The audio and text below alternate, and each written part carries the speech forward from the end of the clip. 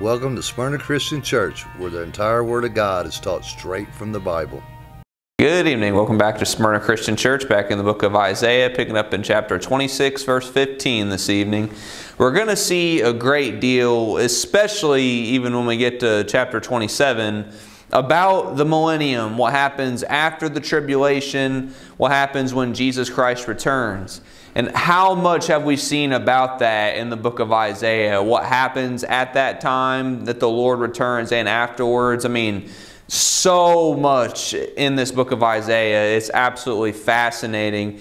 Never forget in chapter 23 how it said, if your mind is stayed on the Lord, He will give you perfect peace. And like Jesus Christ would say in John chapter 14, verse 27, Jesus Christ gives you peace that the world does not give. No matter what's going on, you know that you're going to be just fine because you serve the Lord, because you have Jesus Christ on your side. And we do have this song in chapter 26. It's a beautiful thing. And the return of the Lord, how much rewards and happiness is it to those who remain loyal to Jesus Christ, but woe to those who do not. So let's get into it. Let's ask a word of wisdom from our Father. Yahweh, Heavenly Father, we thank you so much for your word and this place you've given us we can teach your word. We ask you to guide us through this study with your Holy Spirit. We ask you to give us eyes to see and ears to hear, to understand and teach your word. We ask that your words be spoken and your will be done during this study. Thank you, and we love you so much, Father. In Yeshua, Jesus Christ's precious name. Amen. So, all right, we pick it up in Isaiah chapter 26. Picking it up in verse 15, and it reads, Thou hast increased the nation, O Lord. Thou hast increased the nation. Thou art glorified. Thou hadst removed it far unto all the ends of the earth. And even today, like you know from Ezekiel 37 and many other chapters, that the 12 tribes of Israel are scattered. But you see, when Jesus Christ returns, those 12 tribes will be brought back to Jerusalem. But you see, not only will the tribes of Israel be gathered, but salvation is for whomsoever will. And like we'll see when we get to Isaiah 54, those curtains are stretched. And anyone who will accept Jesus Christ as their Savior receives eternal life. And so that nation is increased big time. Verse 16, Lord, in trouble have they visited thee. They poured out a prayer when thy chastening was upon them. And that is Hebrews chapter 12. God corrects those that He loves. If one of His children is going down the wrong path, He's going to do what's necessary to get their attention, bring them back into the fold. But check out that word prayer in your Strong's Concordance. It's lakash in the Hebrew. And it's translated in other places as charmed, enchantment. So you might ask yourself, was their prayer here sincere or not? Because God knows the hearts, and He knows if you truly repent, if you're truly trying to do what's right, or if you just want to do something that looks religious. You see, you can't trick God, so make sure your prayer is always sincere. And when you truly repent, your sins are washed away like they never even existed. Verse 7, and you might think of 1 John chapter 1, verse 9, verse 17. Like as a woman with child that draweth near the time of her delivery is in pain, and crieth out in her pangs, so have we been in thy sight, O Lord. But think about it like you would read, it's in the book of John, I believe. It says how when a woman is travailing with child, she's in so much pain, but then when the child is born and she holds the child in her arms, it's like that pain didn't even happen. I mean, that much joy. So you see, when you're in the pangs like this, the travail, you have an expectation of incredible happiness. But you see, if you don't serve God, yeah, you're in that travail, all right? And this is in a spiritual, symbolic sense. You're in that travail, but then guess what? No good expectation comes because you're not serving God. What a miserable thing that would be. Verse 18, we have been with child, we have been in pain, we have, as it were, brought forth wind. I mean, it brought forth nothing worthwhile. All the pain you went through was for absolutely nothing. When there's going to be hard times in life no matter what. So why not be on God's side, serve Him, and know you have incredible rewards coming? That when you go through a hard time, use that to grow as a better servant of God.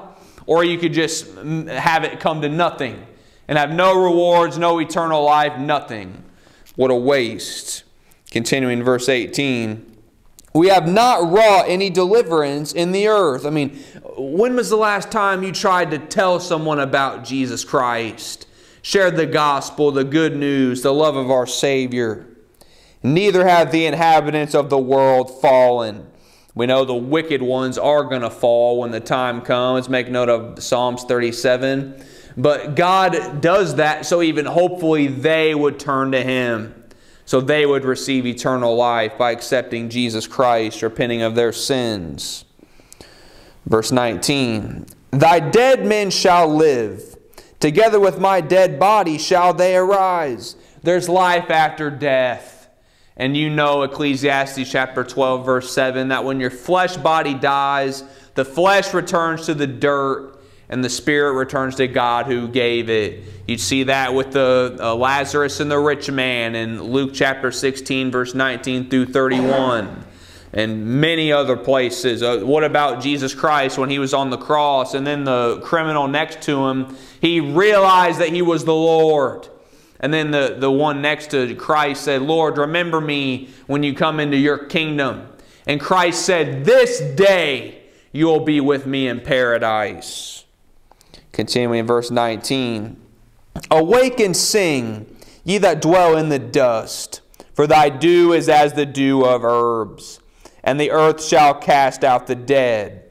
There is life after death, and there's eternal life if you believe in Jesus Christ. And that the dead here, so the verse starts with the dead and it ends with the dead, but it's two different Hebrew words. This one, how it ends, is that same word we had back in chapter 26, verse 14. The Hebrew word is Raphaim. And as we mentioned in our last study, like in Deuteronomy chapter 2, when it mentions the giants, the Hebrew word is Raphaim. And the giants are the offspring of the fallen angels. And I'm just going to read verse 14 again. Isaiah chapter 26, verse 14.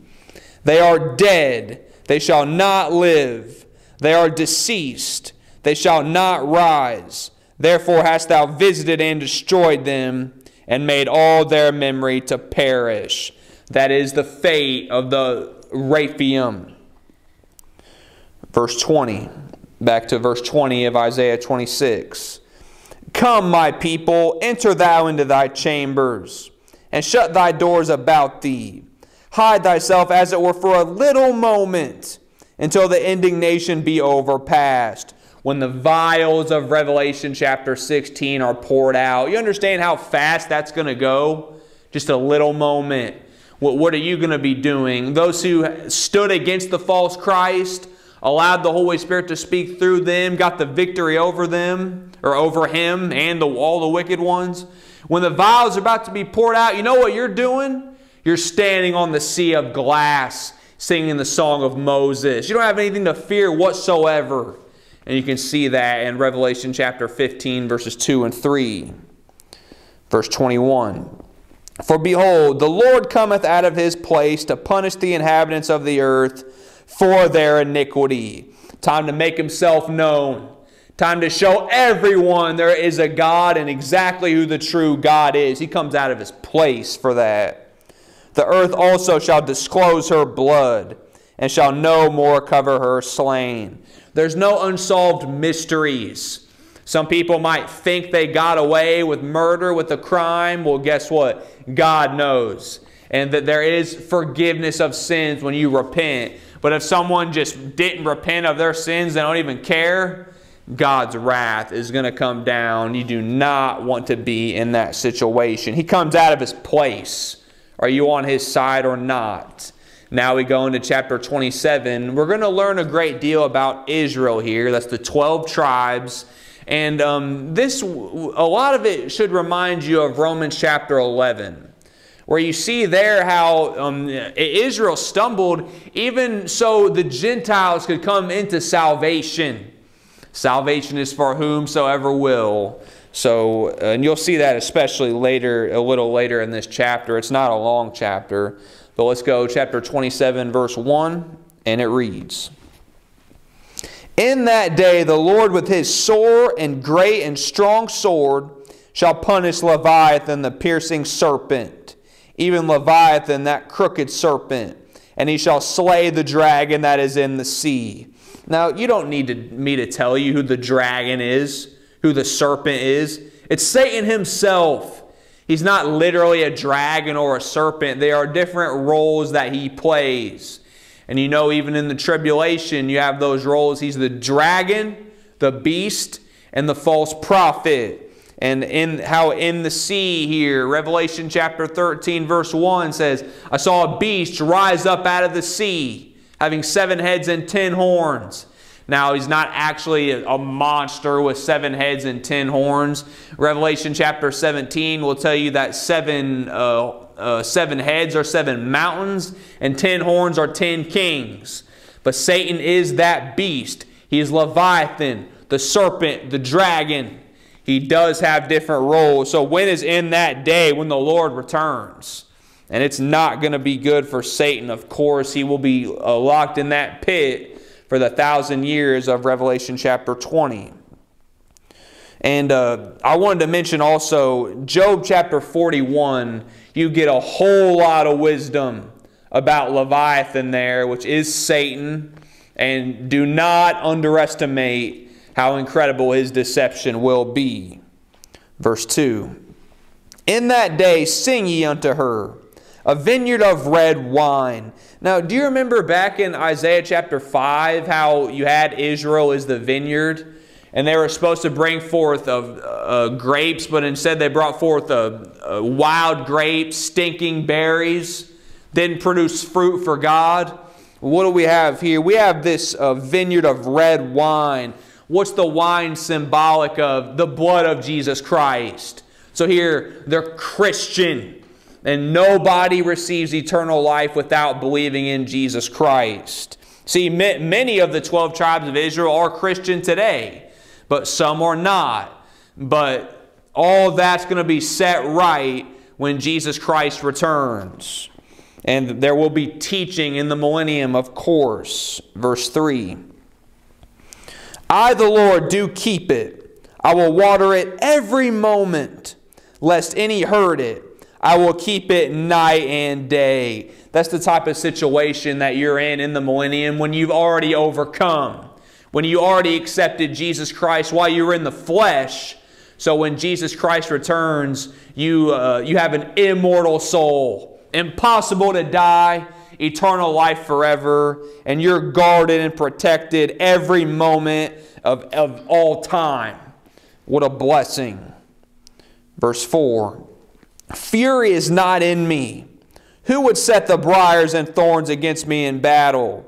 I would go through them. I would burn them together." I mean, it's so easy for God to destroy the wicked. And you see, the millennium is a time of bringing salvation. It's a time of teaching. God brings the wrath down right before the millennium begins. So everyone realizes that God is real, that he's not going to put up with evil. But then that's what the millennium is about, teaching, bringing people to the love of Jesus Christ, bringing people to salvation. Verse 5. "Or let him take hold of my strength, that he may make peace with me, and he shall make peace with me." That's what God wants. He gives everyone every last opportunity all the way to the end of the millennium to accept him, to live forever, to come into the perfect peace that comes through serving Jesus Christ. Verse 6. "He shall cause them that come of Jacob to take root." Jacob means all 12 tribes of Israel. "Israel shall bloom and bud, and fill the face of the world with fruit." They will produce fruit. They will bring others to Jesus Christ. They will serve him. And what is the 12 tribes of Israel? It's a seed line, of course. Unfortunately, many of those 12 tribes do not even realize who they are. But make note of, I mentioned Romans chapter 11, how it says, all Israel shall be saved. What does that mean? Oh, just no matter what, they don't even have to accept Christ? No, of course that's not what it means. No one can be saved unless they believe in the Savior Jesus Christ. And many things will be set right in the millennium. Everyone will see Jesus Christ. And those of Israel that have not accepted Him will turn to Jesus Christ. Verse 7. Hath He smitten him as He smote those that smote Him? This is saying, did God bring His wrath down on Israel just as much as He did on the enemies that went against Israel? The answer is no. God is very merciful. Or is He slain, meaning is Israel slain according to the slaughter of them that are slain by them? And the answer is no. God is very merciful to Israel. And again, that's a people. That's a seed line. But anyway, just like you would see in Exodus chapter 19, God calls Israel His peculiar people. That means they are a treasure to Him. But make no mistake, just like Christ would say in Matthew chapter 12, verse 30, Christ said, if you're not with me, you're against me. So anyone who denies Jesus Christ, it doesn't matter if they are of Israel or not. If they deny Christ, they are against Him and He is against them. Verse 8. In measure, when it shooteth forth, thou wilt debate with it. This means when God brought wrath, His correction down on Israel, He didn't just bring the wrath down as much as they deserve. No, He was merciful. He did it with measure. He was very careful to do it the right amount. That is always perfect according to His perfect righteousness. He stayeth His rough wind in the day of the east wind. He was much more merciful than we could ever deserve. And this will remind you also of Psalms chapter 103, verses 10 through 12. I definitely recommend reading those verses. Very comforting. And you see, the day of an east wind, that rough east wind, that could just wipe out the fruit of an actual vineyard. God is merciful. Verse 9. By this, therefore, shall the iniquity of Jacob be purged.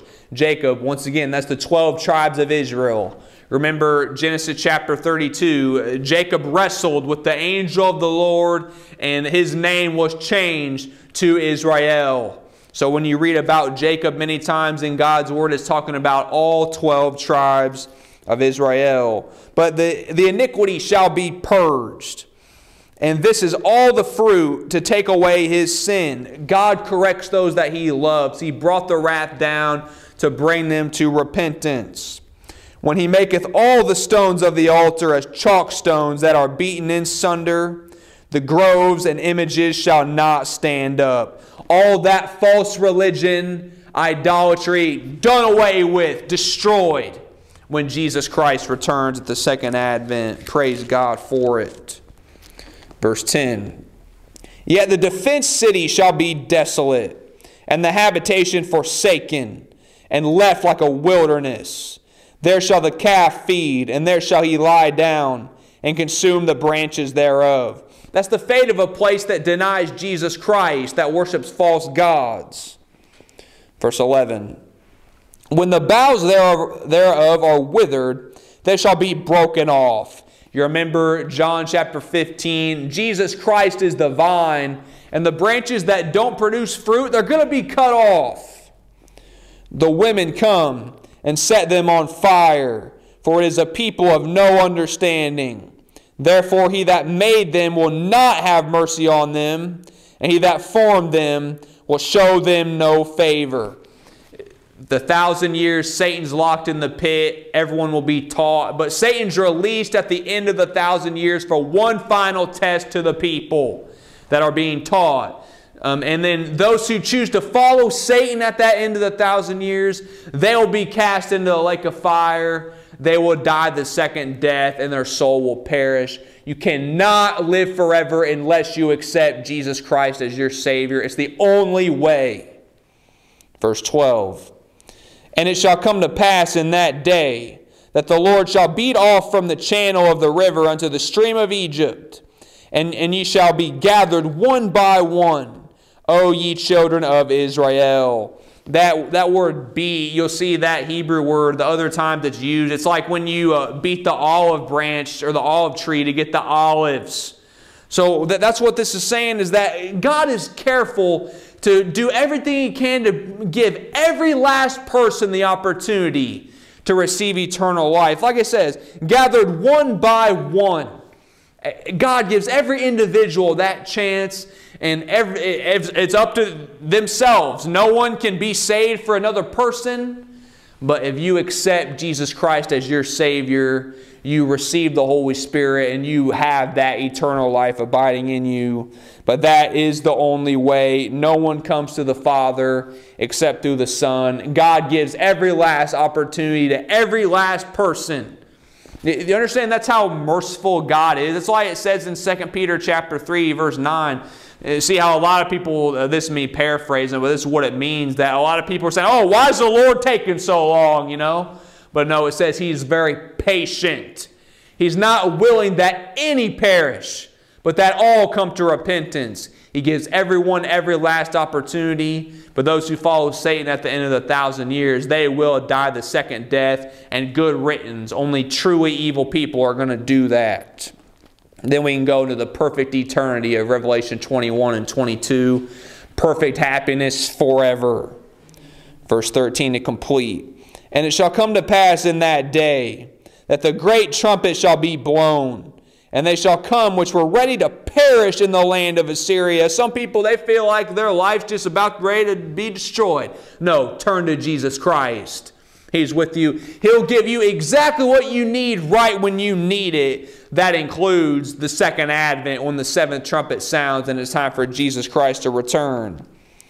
And the outcasts in the land of Egypt, and shall worship the Lord in the holy mount at Jerusalem. That's where the kingdom will be, as we just talked about in the Q&A last night. Kingdom's going to be here on earth. Mount Zion, Jerusalem, is where the throne of God will be forever and ever. And we already mentioned Ezekiel 37. The 12 tribes are scattered, but then when Jesus Christ returns, those 12 tribes will be brought to Jerusalem. You can even read in Ezekiel chapter 48, I believe it is, you even have the allotment of land of the 12 tribes of Israel in the millennium. But remember, salvation, is it only for the 12 tribes of Israel? Of course not. Remember Romans chapter 11. It fits together with this chapter like a glove. Salvation is for whomsoever will accept Jesus Christ, receive peace and happiness and comfort that's impossible any other way, and receive eternal life, which is impossible any other way as well. Let's go to our Father's throne. Yahweh, Heavenly Father, we thank you so much for your word. We thank you for this place you've given us. We can teach your word. We just ask you to continue to give us understanding, not just for ourselves, but so we can share them with others. Thank you, and we love you so much, Father. In Yeshua, Jesus Christ's precious name, amen.